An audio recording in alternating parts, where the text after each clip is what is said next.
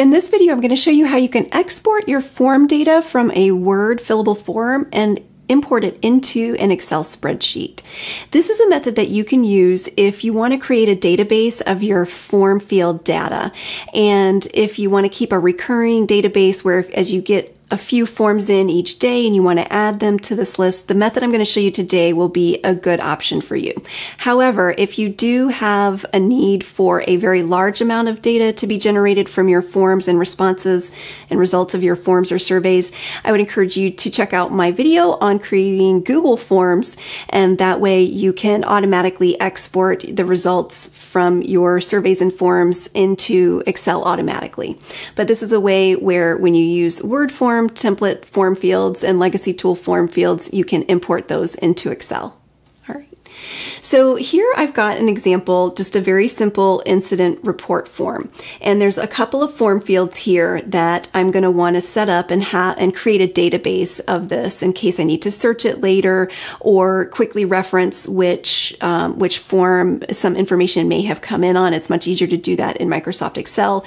And maybe I only get a few of these a week, and so it's not very difficult if I have to add new form rows into my spreadsheet. We're going to look at how to do that. All right, so here I've filled out one incident report form with just very basic information.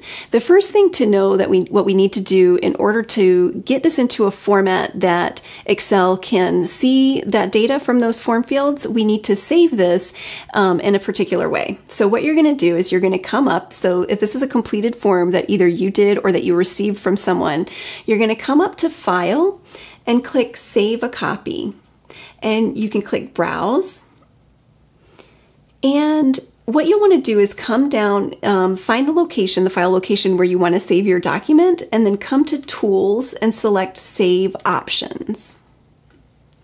Your Save Options menu is going to come up over here, and click on Advanced, and then scroll down quite a ways toward the bottom where you see a section that says Preserve Fidelity when sharing this document. You'll see a checkbox that says Save the form data as a delimited text file. You're going to check that box and click OK. And then as the file type, what you want to do is come up here and drop down and save this as a plain text file type. And so this is going to be an incident report fillable form in a text version. And I've actually already saved this one just like that. I would click Save and it would be saved and I would have the location of that file. So I'm going to cancel out of that and you can see I've already saved it. I also have a second form that another user filled out, a very similar form, but with different information. And I've also saved that as a text file as well in the very same fashion.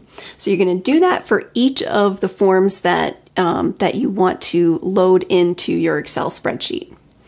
All right, then we're going to come down to Excel here. We're going to open up a new spreadsheet.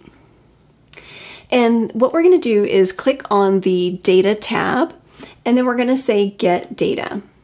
We're going to choose From File, and we're going to say From Text or CSV.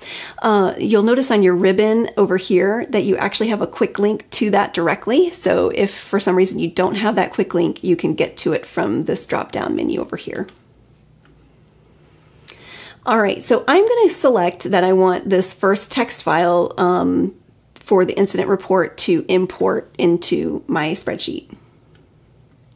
Excel is going to establish a connection to that Word form document, and then it's going to come up with this information here. I'm going to click on Transform Data, and then this is going to open the Excel Power Query editor where I can then modify that I want to relabel my column headers. And so to do that, I'm going to come up here and I'm going to say rename, and I'm going to rename each of my column headers. And this is since this is the first time I'm doing this, I want to set this up as my headers. I won't have to do this every time. This is just the one time that I'm setting up for the column headers to map over. And this one I'm going to say name, and I'm going to label the second column time and date. And there I've labeled all of my headers, relabeled all of my headers for my spreadsheet. And now I'm going to come over here and say close and load, and I'm just going to close and load into the spreadsheet. And it comes up, so now you can see all of my form field data is now in a nice spreadsheet database format, which is great. Now, if I have a second, form, right? My next forms come in, I want to add it to this database. And so I've found one of the easiest ways to do that is to simply come to a new sheet in your workbook and import it in the same way. So you're going to actually import it on a secondary tab, and then we'll copy and paste it over into the main tab. So what we'll do is we'll say get data again from a CSV text file, and this time we're going to select the second form, and we'll say import. This time we don't need to worry about relabeling the headers. We just want to bring that data in.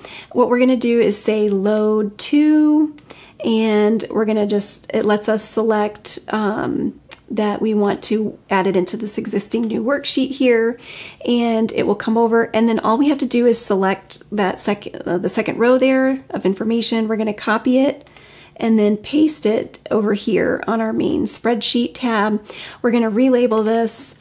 This is our main database for incident reports. So we can just leave it that way. Then you don't have to save this tab. You can delete the tab. You can right click and delete the tab, and it'll say permanently delete. You can say yes, and then you'll have your running list here that you can copy over each new form information, all the data fields into your Excel form here.